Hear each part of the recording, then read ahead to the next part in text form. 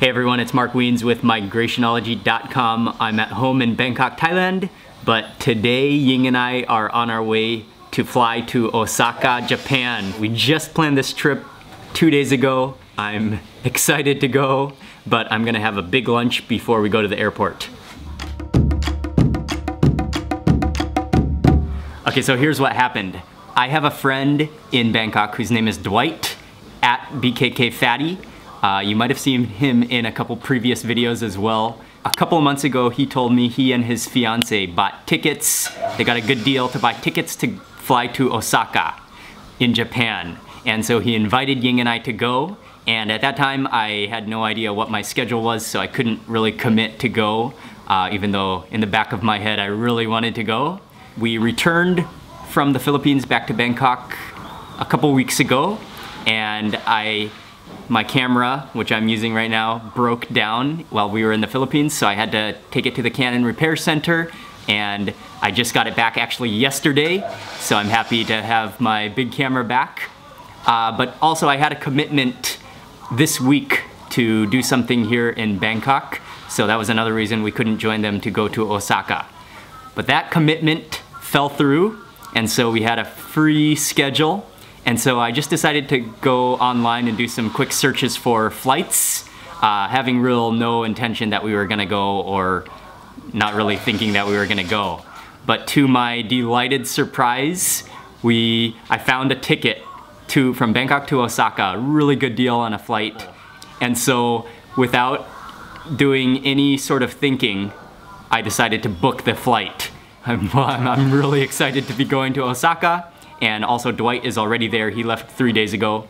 So we're gonna meet up with Dwight, and that is how we are on our way to Osaka. But before we go, I am gonna have a big lunch. My mother-in-law and Ying have grilled me a tilapia salt crusted, and that is of course served with chili garlic sauce.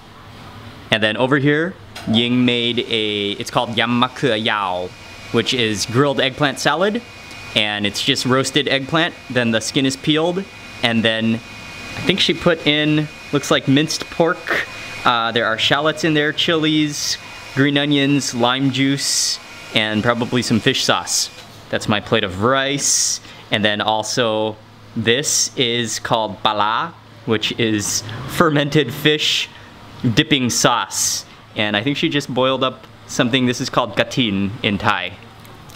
And usually you can just kind of slit the back. This is a tilapia. Normally you can go in from the top here and just kind of go like that. Oh, look at that juice. Oh, can you see that juice that came out? Okay, and then you can just peel back the skin, revealing, so all that salt crust protects the fish inside.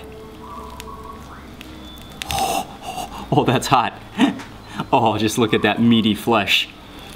And then all you have to do is take your spoon and just slide it to take off some of that. Oh, look how juicy that is. Oh. Okay. And then add, you cannot eat it without chili garlic sauce. And rice.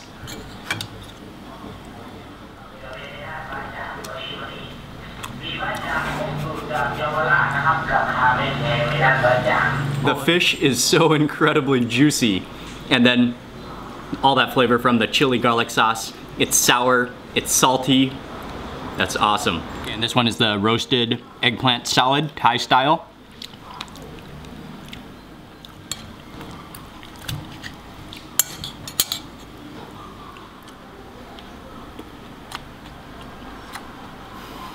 The eggplant is soft, but not like goopy. And then it has a nice smoky flavor from being roasted on the fire.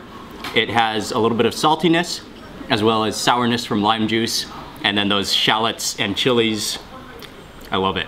And then finally, this in Thai is called katin, and I can't remember the name in English right now, but I'll try to look it up and then post it here. But you can take some of these and you can dip it into the pala, which is the fermented fish dipping chili sauce. And you can definitely smell that. That has an aroma to it. Oh yeah.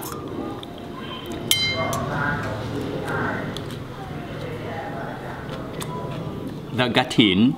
It's just a little bit blanched, so it's still kind of crisp, and then it has kind of a bitter chalkiness to it. This is lunch before we go to the airport, and we are flying a budget airline to Japan, and one thing you do not want to do is get onto a budget airline flight when you are hungry. I'm feeling a lot better about going to the airport after devouring that.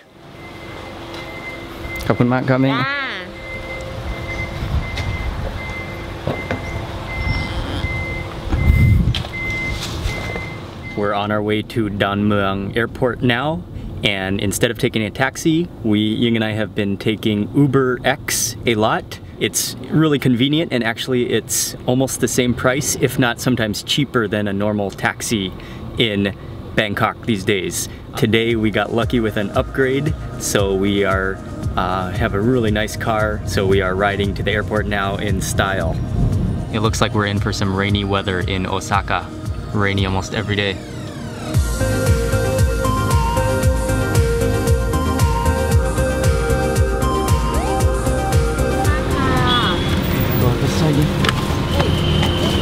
We just arrived at Muaeng Airport. That took about an hour, and I had a nice little nap on the way. But we're at the airport now. It looks pretty busy, and we are flying with AirAsia.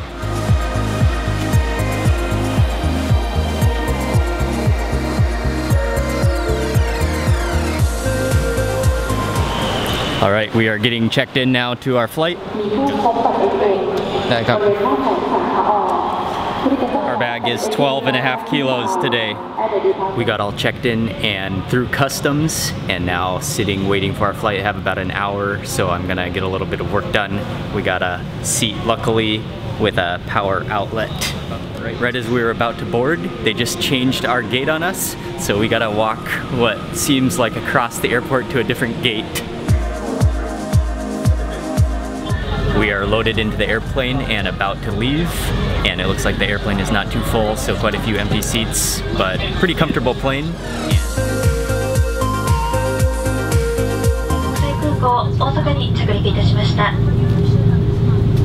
We just landed in Osaka. The flight took right at 5.5 hours, and it's just after 11 p.m. in Osaka now. Thank you. Thank you.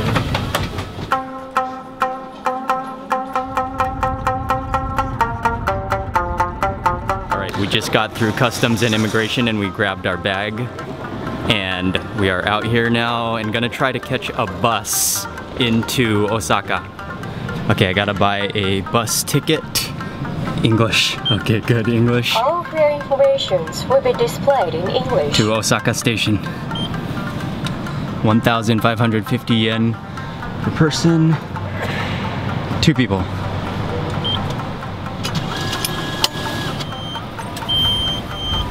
We came outside to catch the bus. We are at bus station number 5, which will take us to Osaka Station, but we got in line and I realized I had no money. So I had to run all the way to the other side of the airport, find an ATM, take money out, and then come back here to the vending machine. They have ticket vending machines for the bus, so you have to get your bus ticket. Extra seat. We just got onto the bus, and the bus is full, so we had to take the center fold-out seats, but this should just take a little less than an hour to get to Osaka Station.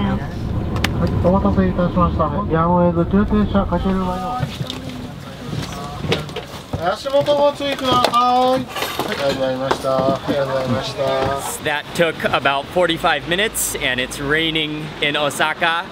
And we are walking over to, it's called the new Hankyu Hotel, which we're gonna meet Dwight there. Yeah, it's raining pretty hard actually. We met up with Dwight and Panisha, and it really started downpouring. You can see my hair is all wet. But the only logical thing to do, even though it's 2 a.m. right now, or is it? It's like 1:30, is to go and eat. We made it to this street, kind of like an alley of restaurants and bars. And it is 2 a.m. or almost like maybe 2:30 a.m. on a Wednesday night, so a lot of stuff is closed, but there are a couple spots open. We don't have very many choices, so we're just gonna stop at this place, which is one of the only open places for a quick bedtime meal.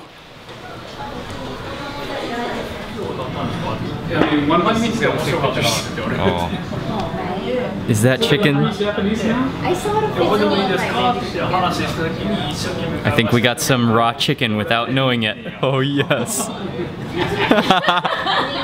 We came into this restaurant and we really had no idea what it served, and the menu is all in Japanese, so we didn't really know what we were doing with, and no photos on the menu either. So the guy here, he spoke a little bit of English, but just a few words, and so we ordered, we know they served yakitori, which is the grilled chicken on the skewers, and then Dwight and we ordered sashimi, thinking we were gonna get a plate also of raw fish. But little did we know, as soon as the sashimi has arrived, we have figured out that this is an all-chicken restaurant. So it is chicken sashimi, which I have never had before, and I can't wait to try it. Oh man. Check out this plate. It looks like a cross between an oyster shell and like a, but definitely that is pretty obviously a chicken head there. Honoring the chicken, and just look at this. There's different pieces of chicken, all like different cookednesses, and I think that's gizzard. But this right here is just like a flower of purely raw chicken breast, chicken sashimi. I think if I'm gonna go big, I gotta go with that purely raw chicken sashimi first. Let's do it, dude. Let's do it, dude. This is just, oh man. Wow, and I think I'll go with this. I'll go with this sauce.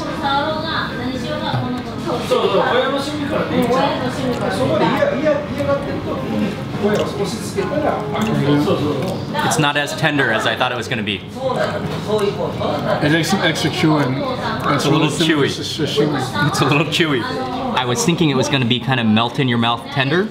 It's not quite tender, but it sort of is chewy actually, and it definitely tastes like raw chicken, but it doesn't have like not like a stinky raw chicken taste. It's very like pure tasting. But yeah, that's definitely interesting. I think I'll go for a piece of the half cooked this time. Some of this ginger and wasabi, and then I think this is sesame oil.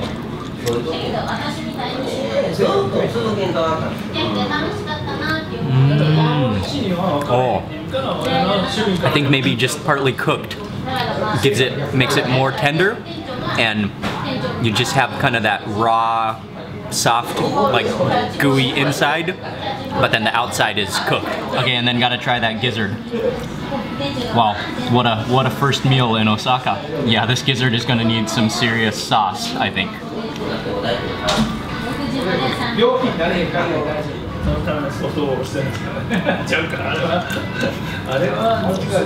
Wow, You can't even chew it. that is like very like crispy.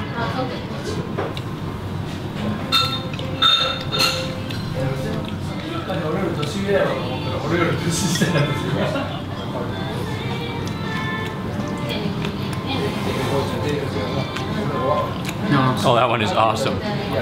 Oh, I think that's chicken thigh with leek. Oh, that's good. In that sesame and salt, we finished off all of that sashimi, chicken sashimi, and those yakitori skewers. This is my last tiny little bite of what might be the best thing here, which is the grilled skewers of liver.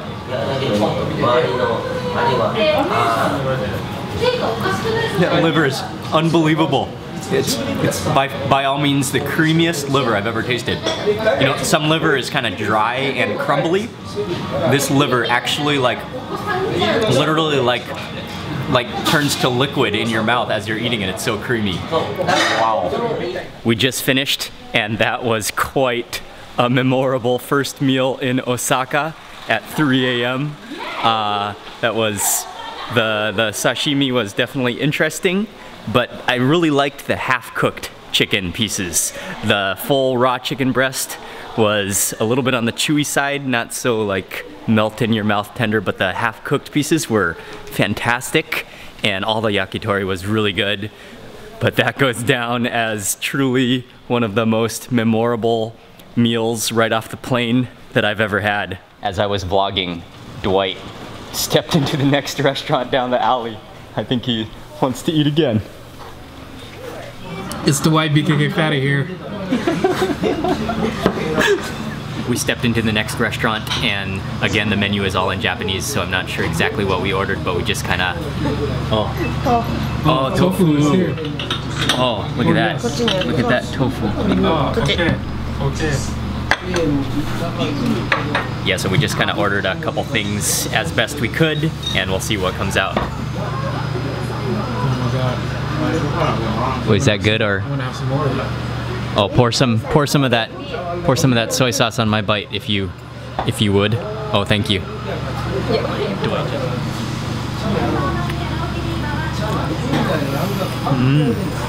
Oh, that's very cold. It's almost like watery cheese. It's got a cream cheese But on it. yeah, kind of a little bit crumbly. Not the silky tofu, a little bit crumbly. Okay, here is the plate of fried chicken. That looks good and fresh.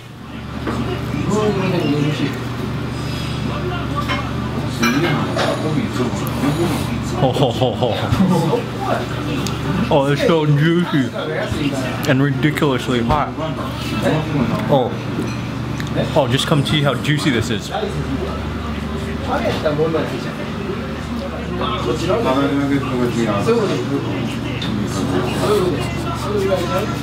And then this has just emerged from the kitchen. I'm not sure exactly what it is, but it looks almost like pieces of fried chicken, but then stir-fried with oyster sauce and some small vegetables. That is quite a large bite, but I think I can get it all in one bite.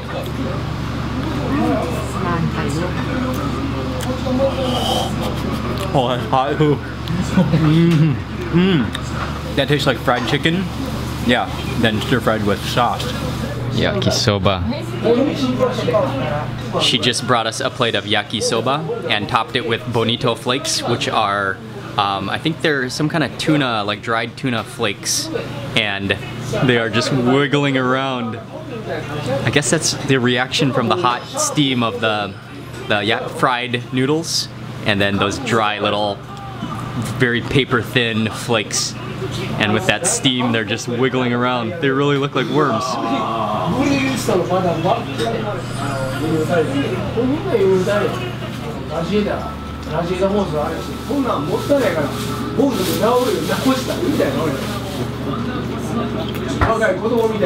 They have a really good, fresh, smoky flavor to them. And yeah, that's just a kind of like almost like a burnt soy sauce flavor to them. That is awesome way to end the meal. We just finished the next meal that was delicious as well, and all of them, the owner of the restaurant and his wife, I think, they were extremely nice. It's almost 4 a.m. and I think that is about good for the first night in Osaka. Dwight booked a place on Airbnb, which is kind of like you can book people's homes or people's private residences. They put them up for rent. So we are gonna crash at his place that he already has. It might be IKEA bed. IKEA beds can be IKEA, okay. But maybe not IKEA. Oh,